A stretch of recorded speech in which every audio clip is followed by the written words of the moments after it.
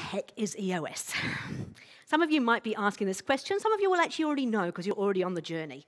And what I hope to do over the day today is to start to deep dive a little bit further into what EOS is. Now, there's not much I can actually teach you in terms of the tools because they are very simple tools. But what I want to do is to supplement it with examples and things and actually help you to understand how you can implement it into your business. I want to also introduce you, you'll know her of course, but Kerry Bolton is here. Kerry is our other professional EOS implementer who's in the Business Blueprint community. So, thank you.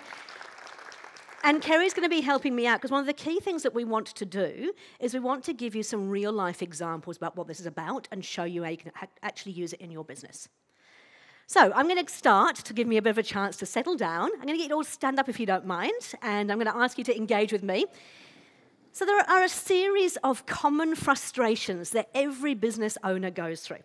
And I'm going to put them up on the board, and if you have ever experienced one of these frustrations, then please just sit down. So the first one is about control. As entrepreneurs, we tend to be very control freakish, and sometimes we feel like we have complete lack of control in our business. So has anybody in the room ever felt like they've had a lack of control in their business? I think I could sit down right now, but I probably have to stay standing. The next one is around profit, not having enough profit in your business. Yep. People, you know, I love people. People are the most amazing things, but people can be a real struggle in the business sometimes, can't they? If you don't have the right people doing the right things, you can find people very frustrating. Anybody had any issues with people in their business? What about hitting the ceiling, where you're kind of, going on great guns and the business is really, really taking off, and then all of a sudden you just get completely stuck and you don't know why you've got stuck? We call that hitting the ceiling. Anybody hitting the ceiling? Great. I don't know if we've got anybody else left standing, have we? And the last one is nothing's working. You're in this business, you're giving your absolute all, doing everything possible, but absolutely nothing is working. And I was going to say, if there's anybody left standing, I might just retire right now and let them run the show, but it looks good to see that we all have the same common frustrations. And you'll see as I take you through EOS, what this does is it actually helps you to work on those frustrations and bring everybody on the same page so that you can actually overcome them and move forward. So I'm going to be talking very much about EOS and the EOS life. So it's not just about EOS today. EOS is the system, it's the tools, it's the framework. But as EOS implementers, our whole role is to have you living your ideal entrepreneurial life. And what we mean by that is doing what you love, so the stuff that really makes your heart sing, with people you love. So you look forward to going to work every single day. Making a huge difference in the world. The people we generally work with, they have a desire to leave the world in a better place. Being compensated appropriately, which means that, we're not earning, I think I read somewhere, some business owners earn $2 or $3 an hour. We want you to be earning what you're absolutely worth in your business. And finally, with time to pursue other passions. Because I don't know about anybody else. Is there anybody in this room who could literally work 24/7 because they love their business? Yeah, I'm a bit guilty of that. I've got my husband actually here with me. He's sitting up on the top there taking some photos and things. But often I will be at work and it'll be 7 o'clock in the evening and I'll get a message and he'll go, "Hey, darling." It's like, "Yeah, hi, Steve. Are you coming home tonight?" "Oh, yeah, why, what time is it?" "Oh, it's 7 o'clock. "Ah, right, okay, I'll be home soon." So I tend to get a little bit obsessed with my work, but the whole point of implementing EOS into your business is making sure you do have time to pursue other passions. And we're very, very fortunate. Steve and I have just got back from a 2-week camper van trip around the South Island in New Zealand with our 2 puppies, and we were literally able to turn off all technology and just go and enjoy the time. So that is what the EOS life is all about. So what is EOS? I think Dale did a very good job of explaining it, but I want to just give you my perception of it and how we talk about it. So it is an entrepreneurial operating system that's actually about harnessing your people's energy and making sure they're all going in the same direction. And the way that I like to think of it, particularly in the Business Blueprint environment, is that it is the baseline operating system. So like on your Apple phone or your Samsung phone, you've got a real basic baseline operating system, and then you plug things in. And the reason why I think EOS works so well with the Business Blueprint stuff is this gives you your operating system, your baseline tools that you use, and everything else that you learn within the Business Blueprint is the apps you plug in to make it work even better. And so we're going to talk about how we actually harness those people's energy and using these simple tools and processes. And I forgot to say hello to people online. Hello, people online. I can't see you, but I want to say hello and welcome you as well. Okay, statistics. This is just to let you know that I'm not making this shit up, right? We've been doing this for quite some time. So EOS was actually developed many, many years ago. There's about 150,000 companies using these EOS tools worldwide. We've done 570 plus accredited EOS implementers. So when I say accredited EOS implementers, that is Kerry, myself, there are 570 other versions of us around the world, all around the world, who have trained, who have dedicated their life to actually helping others to implement this system. And we've done 110,000 plus session days delivered. So what do I want to do from today? I want to make sure that we have the following outcomes. I want you to get really, really real about your business.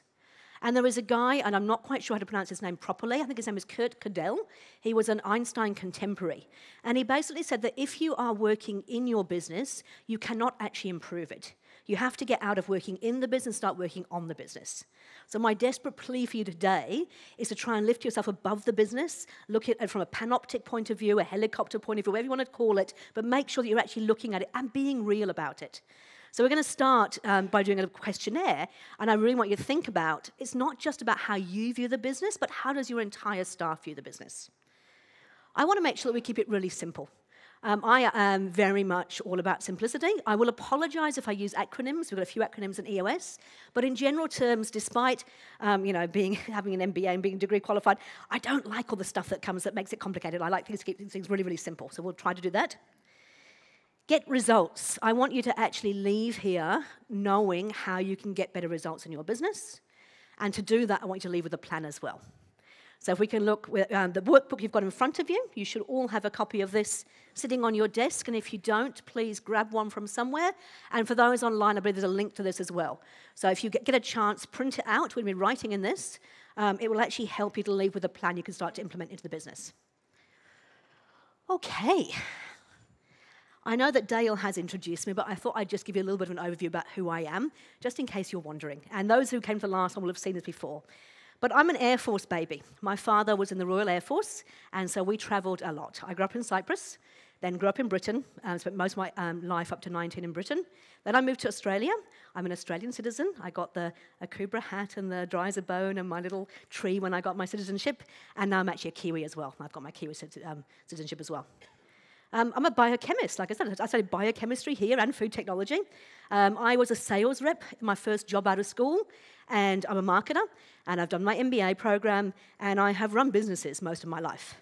So I've been running businesses since I was 25 years old in senior leadership type roles, mostly for other people up until the last 15 years when I went out on my own. I actually had my first business when I was 13 years old. So running a business is in my blood. But sadly, my father and mother were not big business people. And so they suggested I should go and get a degree in science because it would help me to find a good husband. And so I'm now a biochemist. Sadly, the first two husbands didn't work out, but the third one who is here is awesome, so maybe it worked out at the end. I'm an awarded business owner and also a twice business failure. So I was actually a finalist for the New Zealand Businesswoman of the Year, but I've also had 2 business failures. So I actually know what it's like to have all the toys, all the accolades, the fast cars, the beautiful home, the holidays. I also know what it's like to worry about paying the wages bill, the tax bill, the GST every month. So I've been on both sides of that. I'm an adventurer and fun lover. Most people would think going into a camper van for 2 weeks around the South Island without any technology would be awful. But we had a brilliant time. And it was just so nice to get out there, and we love adventures. We've had a few more adventures than we were hoping for this time round, but, life is like that.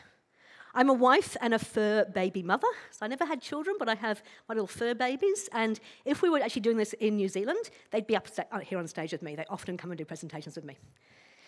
And of course, I'm a professional EOS implementer, and what that means is that we actually have been trained in terms of how to implement EOS. And finally, I'm still a business owner. So to this day, I run businesses as well on the side of doing professional EOS implementation. So that's all I want to tell you about me, just so you know who you are dealing with up here. And now I'm going to really hope that I can move forward. Yeah, perfect, okay. So why do I exist? My core purpose is I'm really, really passionate about helping entrepreneurs live their ideal lives. And this actually came from the fact that when I had one of my businesses about 3 or 4 years, it must be 4 or 5 years ago now, in the time of setting up a brand new business, I actually lost my brother, who was 44 years old. And at the time, I was working really, really long hours. I was loving what I was doing, but I was finding it very, very stressful. And it kind of made me realize that actually, life is too short. 44 years old and he was gone. 10 months later, my mother passed away. And it was like another reminder that, come on, this is not the way we should live our lives. So now my whole reason for being is to make sure that people can live their ideal life so they do have that time to pursue other passions. So they are doing what they love with people they love. And that's really the reason why I was so grateful to be invited to come and speak at Business Blueprint, because I want to share with you some of the lessons I've learned, but also from the clients that I've worked with as well, to make sure we can actually help you get to the ideal entrepreneurial life. So one of my favourite quotes is from Jim Collins, because we actually use the Good to Great book a lot in EOS. And he says that magic occurs when you combine a spirit of entrepreneurialism with a culture of discipline. And this is why I fell in love with EOS. So EOS actually used my event centre in Auckland to launch into New Zealand. And when they came along, I went and I read the books and I went, oh my goodness, this is everything that I've done in running businesses and in my MBA program and all of the books that I have read, all brought down into a really nice, simple structure that anybody can implement. And as entrepreneurs, anybody here get distracted by bright, shiny objects, new things? Yeah, I can completely relate. And what I loved about this was that I also train in Scaling Up as well. And Scaling Up is like the most amazing book. The Rockefeller Habits, second to none. But they're so complicated. And what I found in trying to implement that myself was that it was just too much for me, because I can't focus for that long. I'll be lucky to get through the whole day and not be distracted by things. So, how on earth can you actually implement your business? So EOS brings this culture of discipline through a very, very simple set of tools. And they really are simple. This is the really scary thing. Sometimes you feel like it's too simple and you want to add to it and you want to do more things. Please don't. If you can just get these basics right, I promise it'll make a difference to your business. So what does magic look like? It's a complete set of simple concepts and tools, and what it will basically do is it will help your team get better at 3 key things. So the first one is around vision. We want to make sure that every single person in your organisation knows where we are headed, why we are headed there, what we're trying to do, and the plan to get there as well. And I have no doubt you all have very, very strong visions, but in my experience, when I work with clients, you've got the vision in your head, you're not so good at clearly articulating it to your staff. And this applies, like Dale said, to small businesses and large businesses. In my business, only 3 of us that are actually in the business. We've got a VA over in the Philippines, I've got Jen, my assistant, and myself. And yet we run EOS in that business like any other business does. So it is really important that we get that stuff out of our heads onto paper. And a good portion of today will be around how we do that. We've got to make sure we've got traction. So that is instilling focus, discipline, and accountability throughout the company so everyone executes on that plan every single day. And what I mean by that is running effective meetings, having a really good meeting pulse, making sure everybody knows what their number is, what the magic number is they are responsible for. And then finally, we have healthy. And I'm going to introduce you to my team a bit later on. But we want to make sure that our leaders become a really cohesive, functional team that actually knows how to have fun as well. Because life is too short to not be doing what we love with people we love. And so we want to make sure that we actually have that ability to have the difficult conversations in a fun environment. So, the way today is going to run, my first session up until morning tea is just an overview of EOS. I want to remind you, refresh you about the main tools we use in EOS. And even though you may have heard it before, there is a guy who worked with families, and I can't remember what his name is either, I'm forgetting all these names today, but he basically said that you have to repeat something a certain number of times before somebody hears it for the first time. Anybody know what that number is? So 7, according to this study, but speaking with Kerry this morning, the latest research actually says 11. So we've got 7 to 11 times before you actually hear it for the first time. So even though you may have heard it before, I'm going to not just be a pure teacher, I'm going to intersperse it with ideas, with some examples from my own clients, so you hopefully can get some context of how it works. The second part of the day, we're actually going to do some workshop stuff at your tables. So we're actually going to work through and start working through the VTO that Dale talked about, the Vision Traction Organizer. That is what we will end up leaving with, which is literally a 2-page plan, where on the first page you have the vision, and the second page you have the traction or the plan to achieve it. And by the time we leave here, I want you to have that really, really clear in your minds by using the power of the group that we have here.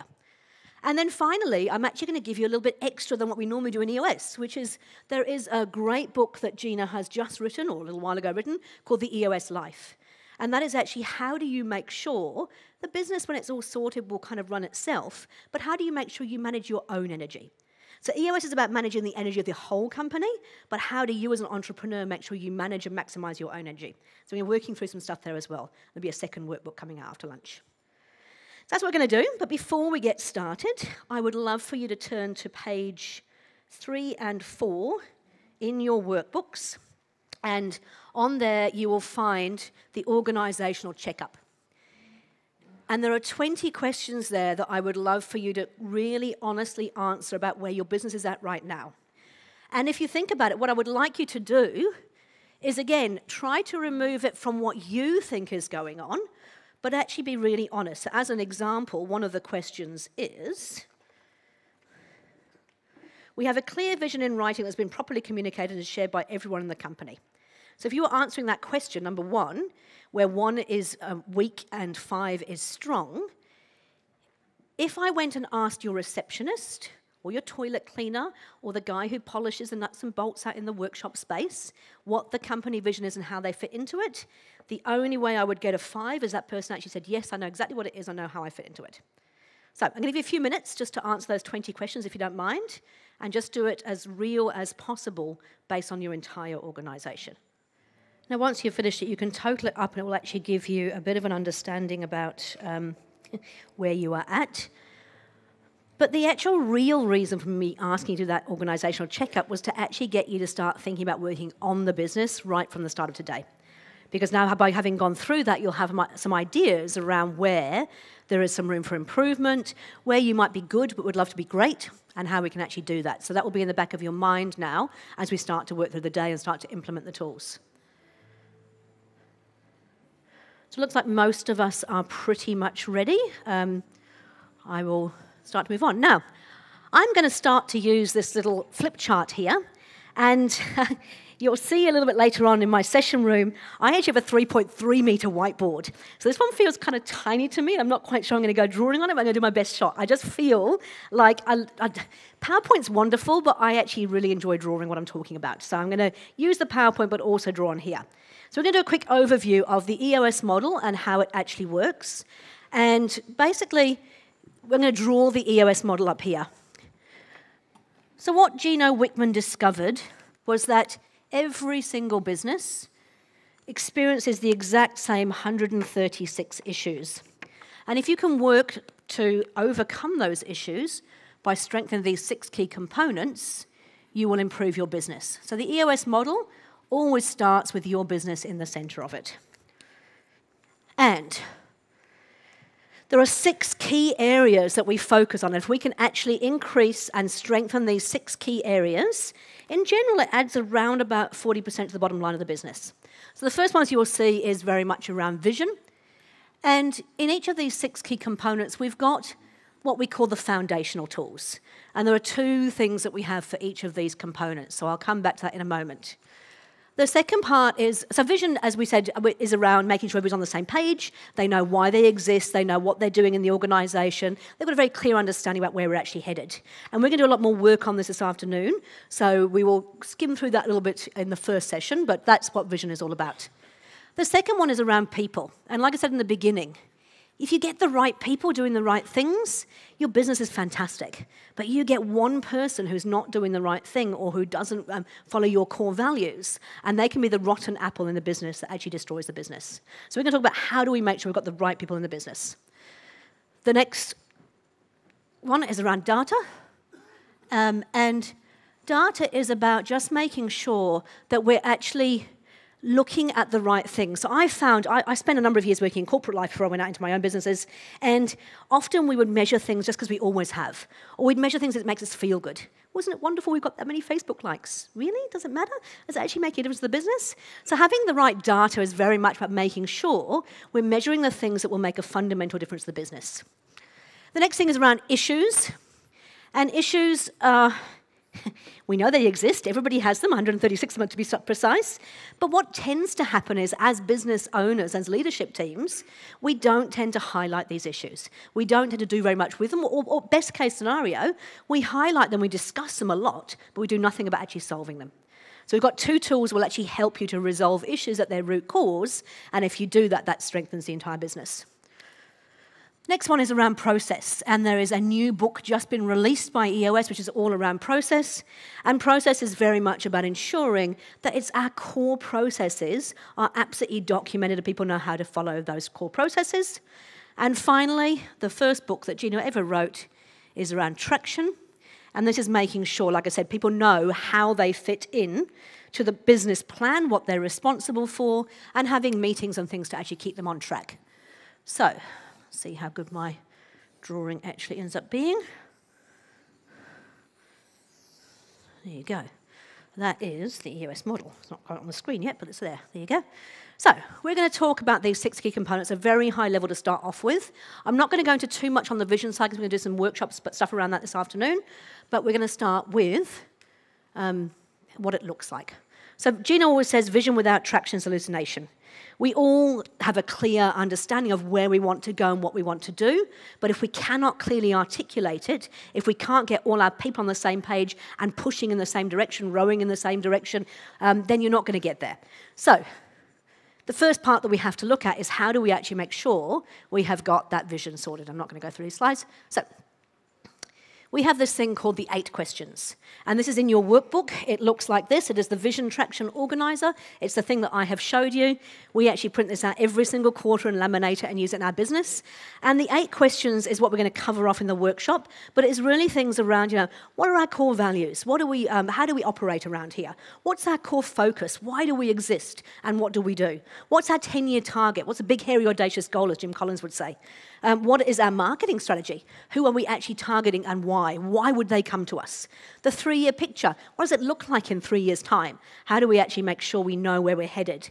And then we have the second page, which is around the traction part of it, which is about how to bring that down to the ground.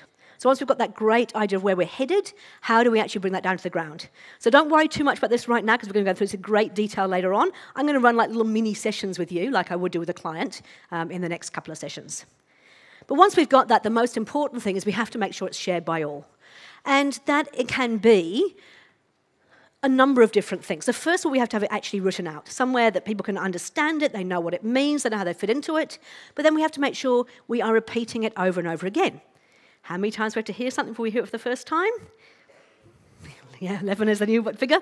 So this is really hard for us as entrepreneurs because we tend to think, I've already told you this. And so with my teams, I say, look, don't worry. How many times have you told them? Well, I told them in the beginning and we had a meeting the other week. Great, so that's twice. Just another 5 to however many more to go. And we have to kind of bite our tongue and just go, we have to keep repeating this. If people don't see this regularly, they will never actually get it. So part of the shared by all is to make sure that we actually have, yes, the physical manifestation of what we want to achieve, but everybody understands how they actually fit into that plan. And we'll do a lot more work around that this afternoon. The 100% strong looks like, everybody knows exactly where we're headed, what we're doing, why we exist, what our 10-year target is, and they are actually executing on every single day. The people part comes down to 2 parts. And we talk, first of all, about having the right people. And when we say the right people, these are the people who absolutely share your core values. And again, we're going to do a little bit of work around this when we go into our core values, but it's really important that people in our teams, even if they're really good at what they do, they have to actually share our core values and live by our core values. And we have to live it, we have to breathe it, we have to hire and fire based on it. We need to make sure that those people actually meet that. The second part, this is okay, so people like that. So the way that we do this is once we've actually established our core values, which we'll do later on today, we literally set up this thing called the People Analyzer. It's a really, really cool tool. It seems really simple. People go, this cannot be all of it, but it absolutely is. So the People Analyzer literally means that we put up a chart, and let's just say we've got 5 core values. We're going to use the EOS core values as an example here. So humbly confident, grow or die, help first, do the right thing, do what you say. And we write our established core values across there, which we have actually discovered by looking at our best people. And once we discover them, we then put the people's names in here. We've got Melissa, we've got David, and we've got Anna. And in this people analyzer, what we then do is we go through, first as leaders, and go, in my team, what does my team look like? So I've got Melissa in my team. Do we think Melissa is humbly confident?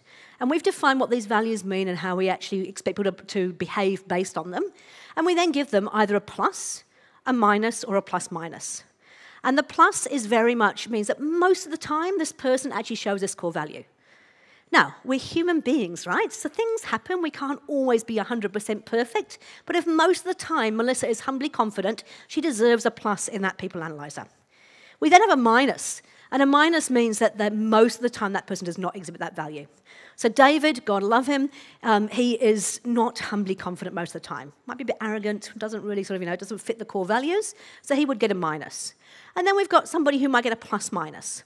And plus minus really means that they flip-flop. You don't know which day of the week it is. If you go in on a Monday, they're beautifully humbly confident. By Friday, they're arrogant. So they're really not sort of sticking to one or the other. The great thing about a plus minus is you can work on it. If somebody is not actually living by the core value most of the time, you can start as a leader to say, how can I help you with that? What's going on? What are the things that are happening in your life that potentially could affect this? And what can I do to help you to get back to a positive? If they're a minus, like David is as an example, it's highly unlikely they will ever change. It is not part of their core values, it's not how they operate. And so this gives us a real red flag that this person may not be the right person. And we go through and we do this with all of the different values until we get to a point where we go, right, we know what this person looks like. And then we decide as a team, what is the bar we're prepared to accept? So, for most of us, we might say, hey, we've got 5 core values. We probably accept 1 plus minus, because every once in a while somebody may not be living by the core values, something's going on for them. But anything less than that, we don't accept that around here. And once we have that bar, we then have to look at it and go, okay, so now if we look at this, we've got a couple of people issues there, right?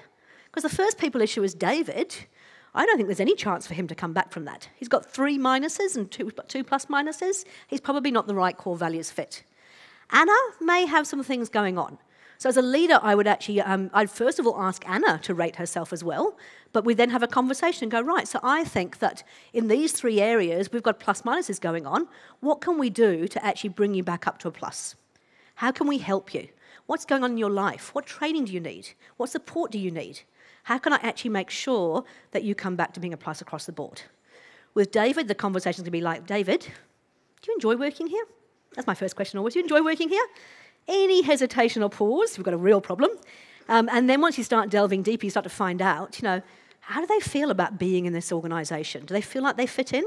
Tell me what's going on for you. And we hope these people will, through living by these core values, will actually self-select out of the business. And if not, we'll have some tough conversations about how we get rid of them. So that's the people analyzer. Because I use this all the time, it's sort of second nature to me. But does that make sense in terms of a way to look at your people to see if they actually are the right people? Yeah? Cool. So that is how we make sure we have the right people. The second thing is we have to make sure that we actually have them in the right seats. And this is one of my favourite tools in EOS. And I'm going to tell you how we actually do it with our clients. So we talk about having structure first and people second. And what we mean by this is, as an entrepreneurial business grows, we tend to grow organically. We often find that we don't define the accountabilities and the roles really strongly, and people just kind of fall into the business and start doing things. It could be a family member, it could be a friend, it could be whatever it might be, but it grows organically and we lose sight of what the structure really needs to be. So we might well have a, what are they called? The hierarchy charts, what are they called? An org chart, that's right. We might well have an org chart, which is very, very traditional. It says, hey, we've got a CEO, and then we've got a general manager, and then we've got these areas here. And all it does, it gives you a title and a name. And from that, nobody has any clue what anybody actually does. So we actually encourage our clients to go and look at their business and go, if we want to achieve our goals in 6 to 12 months, what is the structure we actually require to achieve those goals? And it's pretty much, in most businesses, there will be 3 main areas.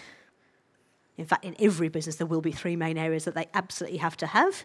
And sometimes this might go into more. But the accountability chart goes, hey, let's talk about the main functions of the business, and let's talk about what is required in that main function. So the first box is around sales and marketing.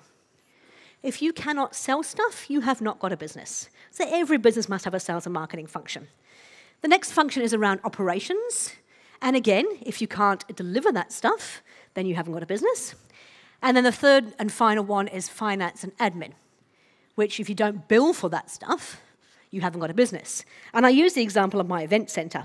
So we were really, really good at sales and marketing. We got some amazing brands using the event centre, some of the biggest brands in the world coming and using it. Sales and marketing, fantastic. Operationally, I think we did okay. We had some really great processes, good tick boxes, things were going pretty well.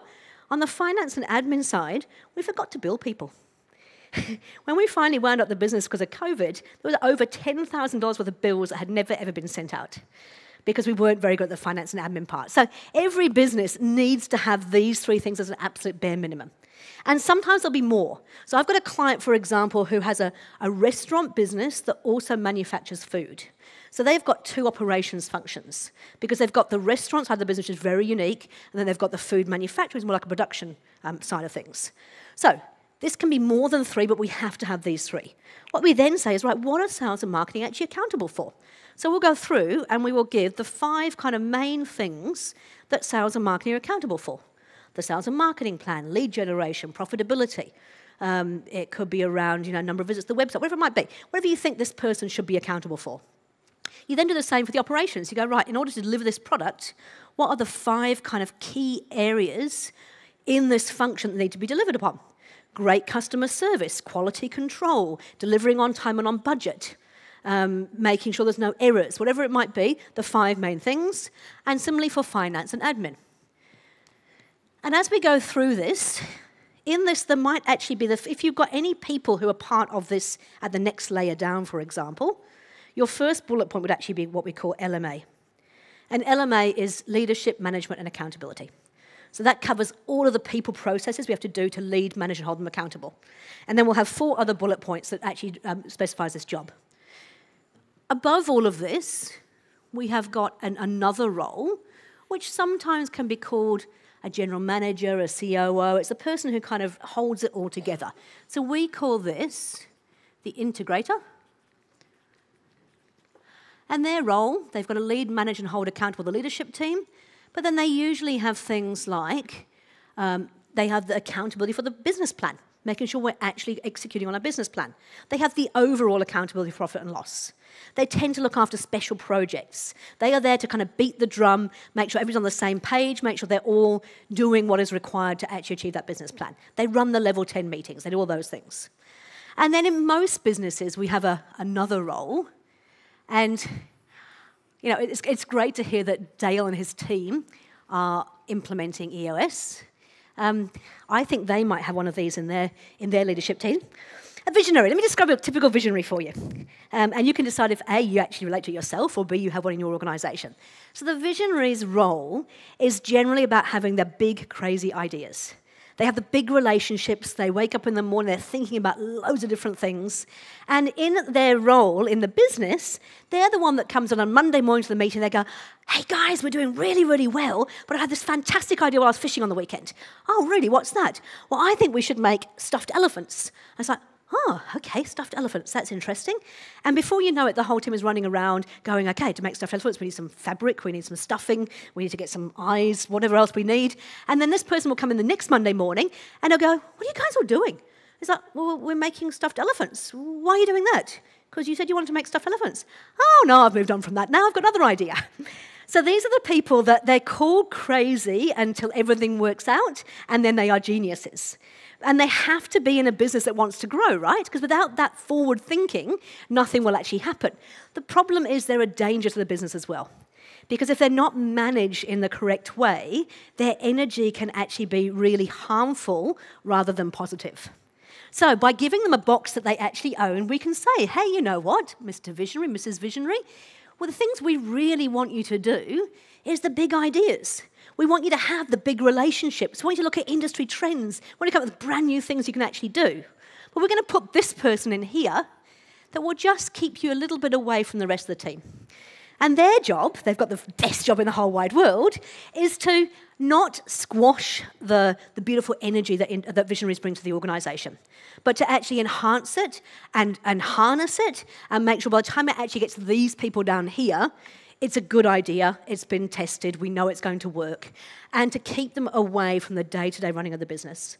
Because as a visionary, and I have to admit I have some visionary tendencies myself, we can be really, really damaging to the organisation. We will go in there, and of course, we can do everything better than everybody else. So we want to tell everybody how they should be doing it. But I can do it this way, and we will meddle with our fingers, and we'll end up upsetting the team.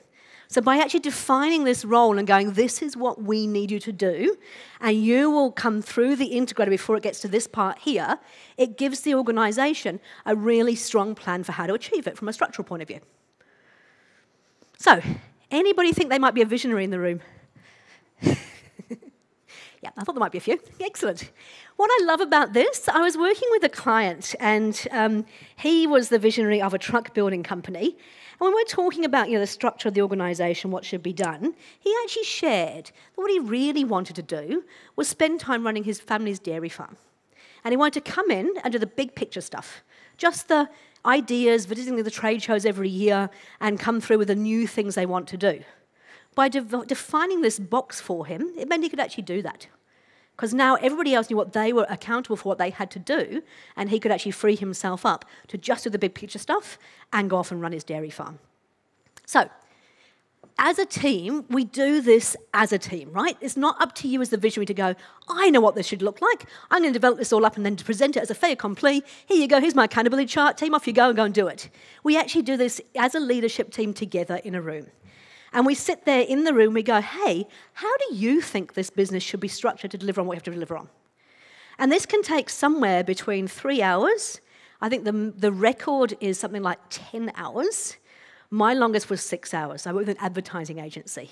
We went round and round and round in circles because they couldn't get past the ego part of it. This is not about ego, right? It's about accountability. You may be accountable for sales and marketing.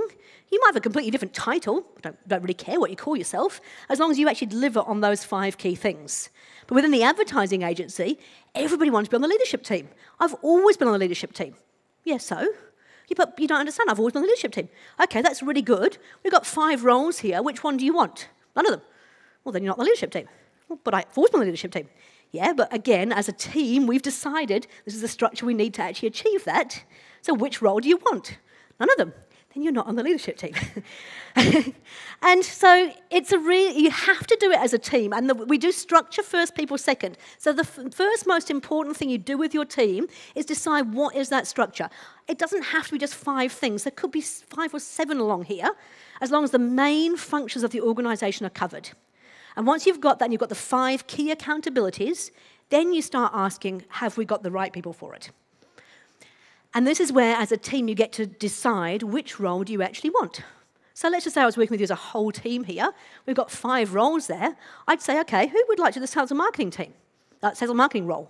And someone might put their hand up and I go, cool, let's have a look at that. So I want to know, do you actually GWC this role? Do you get it? Do you want it? And do you have the capacity to do it? Now, get it is deep in your gut. If you told me a sales and marketing role, I completely get that, right? It's been my life. I understand what's required. I completely get it. Want it means I actually want to jump out of bed in the morning and do this role. I'm super passionate about it. It's what I love to do. I don't want to do sales and marketing. So for me, I would not be a W in that particular role. Capacity to do it is not about time capacity, because we all have the same amount of time. And there's some certain time management tools we use in EOS that can help you to maximize that time, but it isn't about time. Do you have the capacity, technical knowledge, expertise, and experience to do the job properly? Sales and marketing, I'd get a C without a doubt. Finance? Maybe not so much. I can do accounting, I can do finance. My first husband was an accountant, so I learned a lot from that. But the reality is that it takes me twice as long to do it as an accountant would. I'm probably more likely to make mistakes because I don't really enjoy it. And so I'd have to say capacity to do it, I don't have a C on that role. So in your team, you might have 2 people put their hands up for sales and marketing. What we actually do is we go around the table, do a real-time review, and we go, right, we've got Kerry who wants to do it, we've got, I can't see people's names from up here, John over here, and we've got Mary over here. All of you now get to score yourself, and then we get to score you too. And we go round the table, and we actually go, Kerry, you know what? I actually think you get it. I'm not sure you want it. And capacity, I've got a bit of an issue there. And we make sure that we don't just give people a negative feedback, but we give them a reason why. And the reason why I don't think you want to do it is I know you love exit planning, and that's where you want to be doing things. So I think you don't really want to do this role.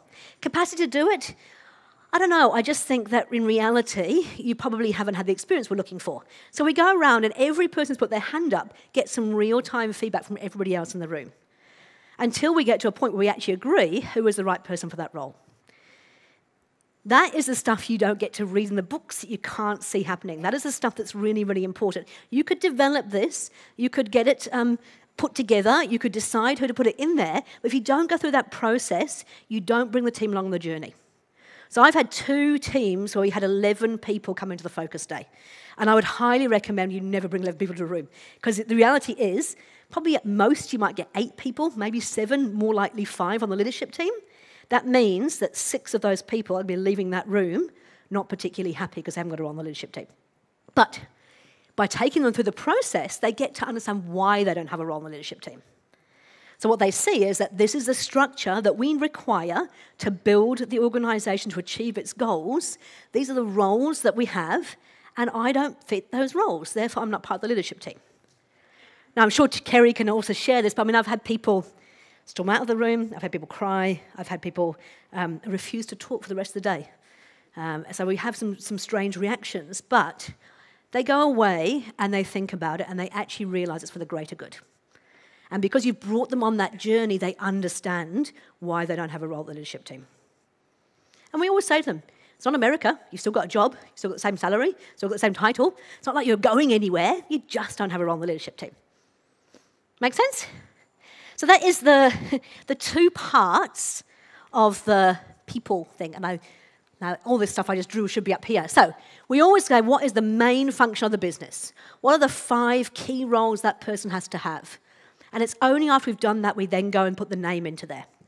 And then what we have, so for example, marketing and sales, LMA, marketing, hit sales numbers, sell, account management.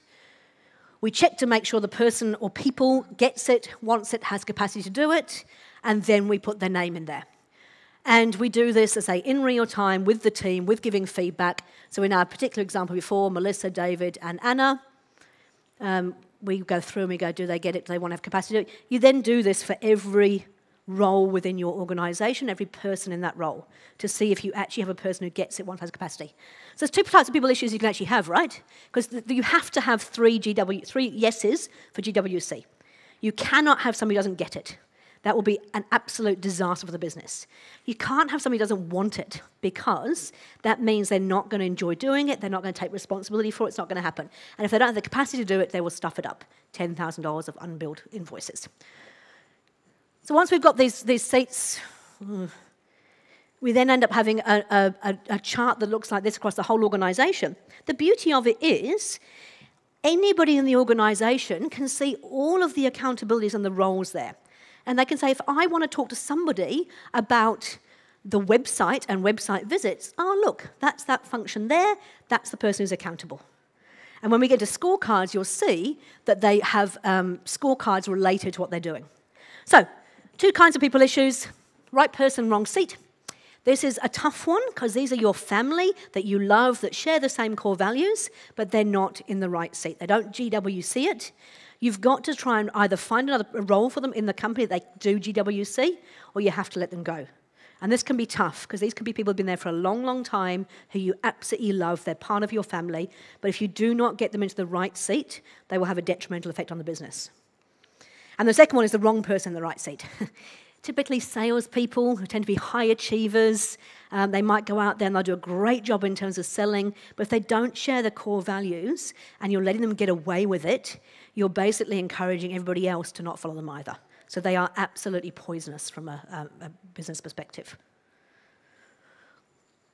Either way, these people have to either be moved into it. So the first one, try and find a role for them or let them go. Second one, let them go as soon as possible, because they will have a detrimental effect. That's people. 100% strong means we've got that accountability chart completely what do we call it, drawn out for the next 6 to 12 months. What do we need to do to achieve in the next 6 to 12 months? I've got one client who's sadly not here today, but he's a Business Blueprint member. He and his team have gone 5 years ahead and actually plotted out what it will look like in 5 years' time. And they've got an entire accountability chart for 5 years. And what it means now is they can start thinking about what's the next role they have to fill. So in the accountability chart thing, one thing I forgot to mention is you can actually wear multiple hats. I could be the visionary and the sales and marketing person. That's absolutely fine, because in a small organisation, I probably have to do that. But what you cannot have is 2 people in the same accountability box. Because this is like when you send an email to 6 people, and you CC in 6 people, how many people actually action that email?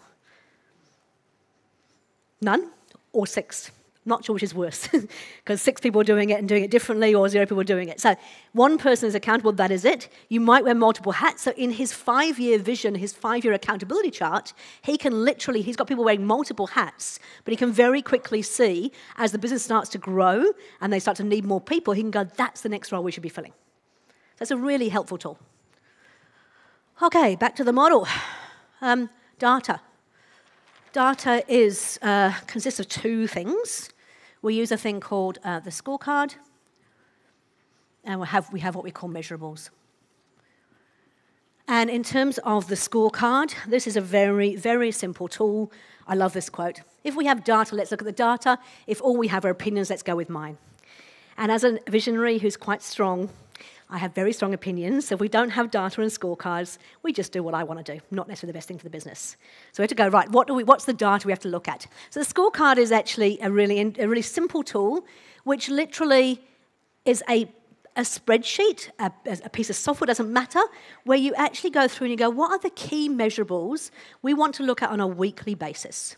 So every single week in our level 10 meeting, we review these measurables, and we're going to look at them, we're going to set a goal for them, but we're going to look at them on a 13-week rolling basis. So we know who looks after it, and then we're going to review it on every single week on a 13-week basis. So here you go. This is our scorecard. Where it is red, it means we haven't achieved it. Now, this is not about absolutes per se, but it's about recognizing where we have trends. And it has to be a mixture of leading and lagging indicators. So you can have your lagging stuff, which is your revenue, it's the things that have already happened. What are the leading indicators? So on this one, it's things like sales calls, sales meetings, proposals sent out. They're the things that actually lead through to bringing business bringing money into the business. And if you've got reds on those leading indicators, you know they'll eventually affect the lagging indicators. And I share this openly because this is something that we actually do as EOS implementers. We have got what we call the 4-2-1 model. It is our funnel. And what it basically says is that for every 4 people that you have a VTH call, which is our initial call with, 2 of them will end up having a 90-minute meeting, and then 1 of them will pop out the bottom as a client. Now, I've gone further than that, and I also know if I send out 10 books, I generally get 4 calls. I get 2 90-minute meetings and 1 client out of it. So on my scorecard, if I'm not hitting my 10 books in a month, if that's what I want, 1 new client a month, I'm not going to get 1 new client a month. So it's really important that we're looking at that. And one of the examples that I gave is that who's been affected by COVID here in their business? So imagine running an event centre and a coaching business, a new coaching business, in the middle of COVID. Not many people want to come to an event centre, and most people were not really keen to get together in coaching, particularly in New Zealand. We had really, really strict lockdown laws. And so as a consequence, it would have been easy for me to actually get rid of the scorecard and go, okay, I'm not going to look at it, it's too scary. We did it every single week. We had reds across the board. But what we did realise was if we kept going like that, nothing would ever change. So it forced us to face that reality and go, what do we need to do differently? And what we did realise, the things we could actually affect were the leading indicators. People still read books when we're in a lockdown. People still want to get information on a lockdown, so we had to focus more on that, knowing it wouldn't necessarily lead to results immediately, but it gave us something to do. It also made us realise that we had to find other ways to get income. Because sadly, when you've got an event space and you've got a business and you've got staff to pay, you can't not pay them, you can't not pay the rent, so what else could we actually do? So these scorecards have to be things that are really meaningful, but where you can pick up trends and things as well and start to action them. So every department has a scorecard. Your leadership team that Dale talked about, your executive leadership team at the top of there, has got a scorecard which is the high-level stuff. Usually revenue, usually profitability, cash flow, definitely some of those sales kind of calls. Then each department has their scorecard as well. And so they've got a scorecard within marketing that goes much deeper. High level, this number of clients. Lower level, what else do they actually need to know in marketing? And then, so each of those areas has it. Then the sub-areas have them as well. And from that, everybody gets a measurable too. Because if you remember back to the scorecard had a number, a thing we were measuring, and somebody was accountable for it. And so if you get this right, every single person in the organisation has got a number they know they're accountable for. And they're measured on every single week in a level 10 meeting on their scorecard.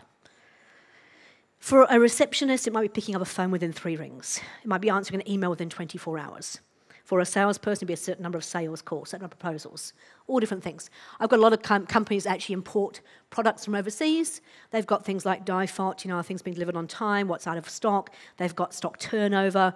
In the food business, it's around how many meals they produce, how many orders they have. There's a whole range of things, but it's really important. These must not be vanity measurables. They've got to be things that actually help you to understand when something is going wrong so you can make a difference immediately. Okay, scorecard, measurables, done, tick, 100% strong. Every single person knows what their scorecard is, what their measurables are, and they are looking at it every single week without fail, even in the tough times. Issues. We've talked about issues briefly, but every company has issues. What we tend not to do is actually deal with those issues. And so the whole EOS model has a really, really simple tool that says, first of all, let's create an issues list.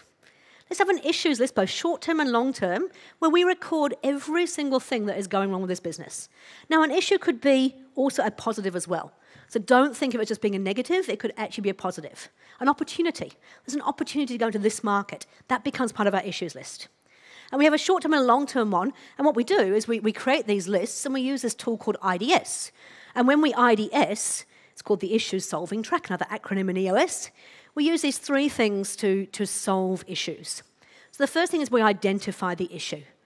And in my experience, we don't do this very well, because we all want to jump in and provide solutions, right?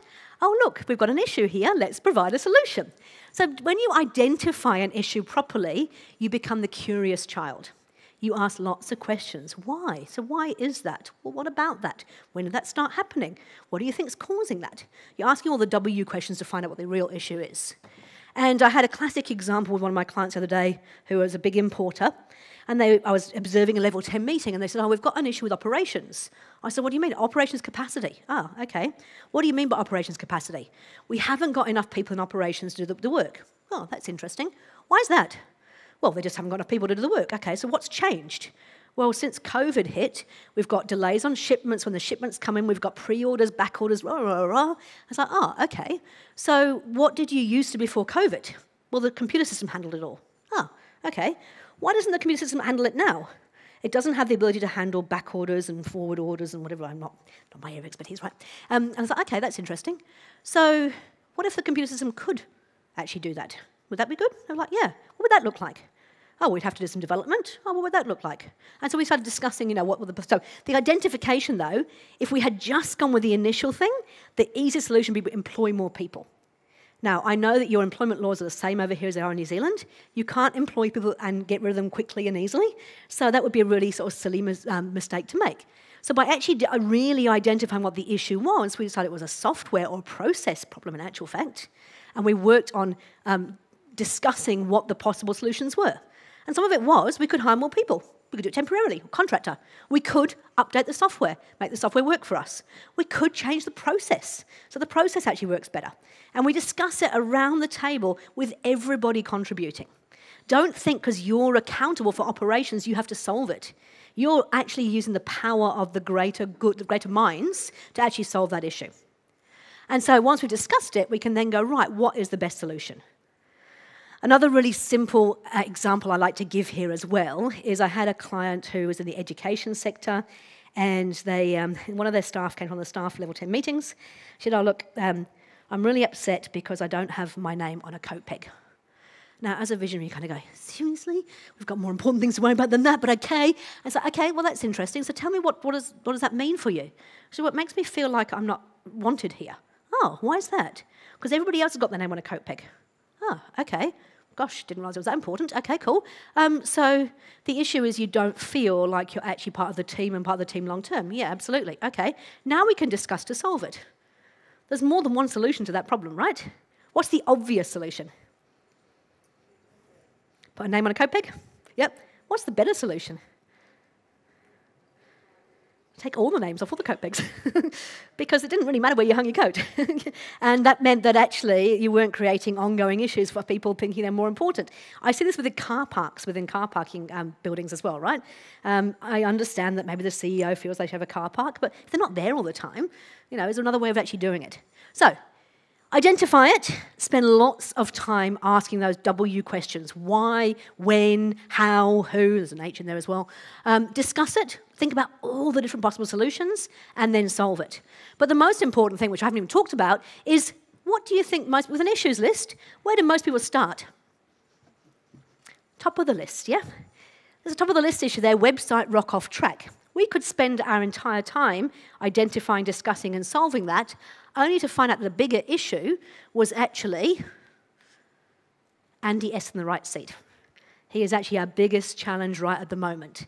So when we do our issues, it's really important that rather than starting at the top, we actually go, what are the top 3 issues? And we discuss them in that order. And therefore, if we run out of time discussing issue number 1, it's okay. It was the most important issue. But if we do start from the top and start on that website rock off track, and that was a really minor issue, we're going to have some challenges there.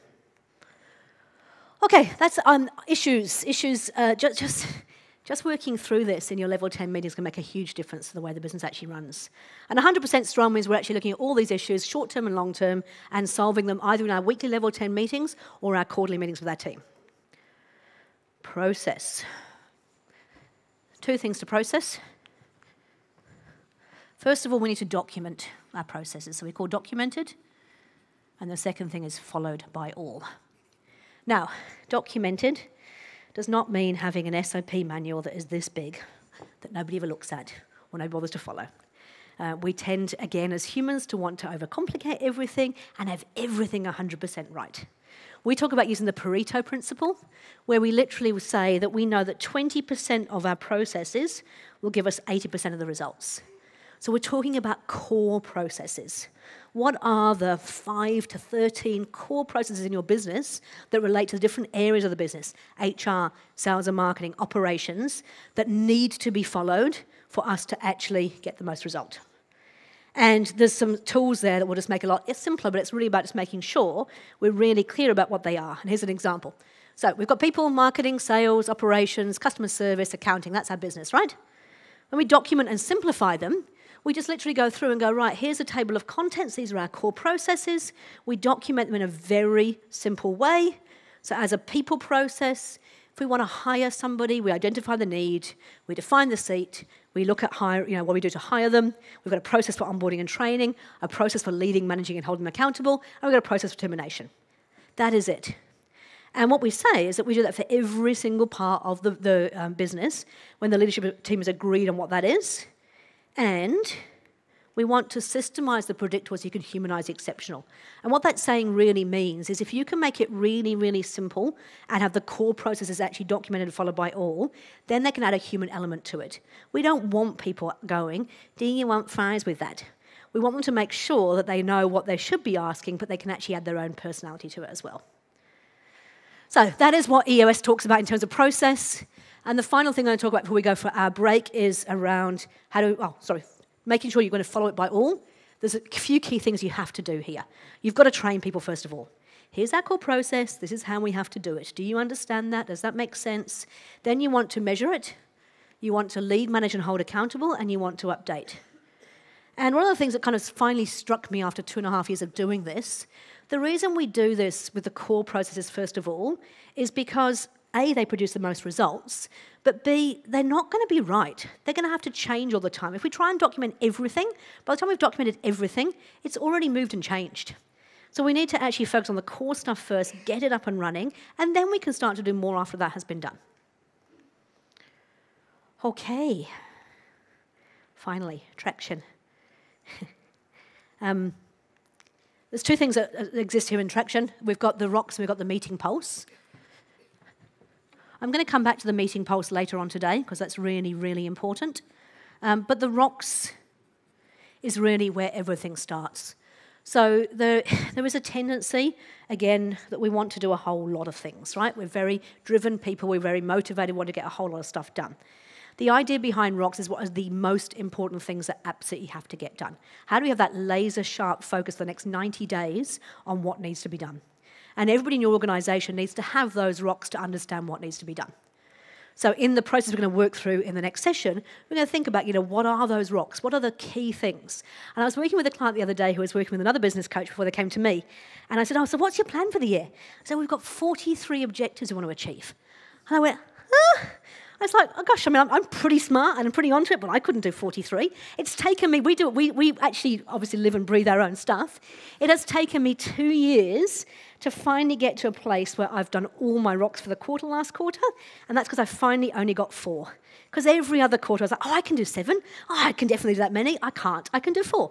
That's the reality. So, less is more, weniger aber besser. It means that, less but better. We've got to make sure that we are absolutely laser-sharp focused on what needs to be done.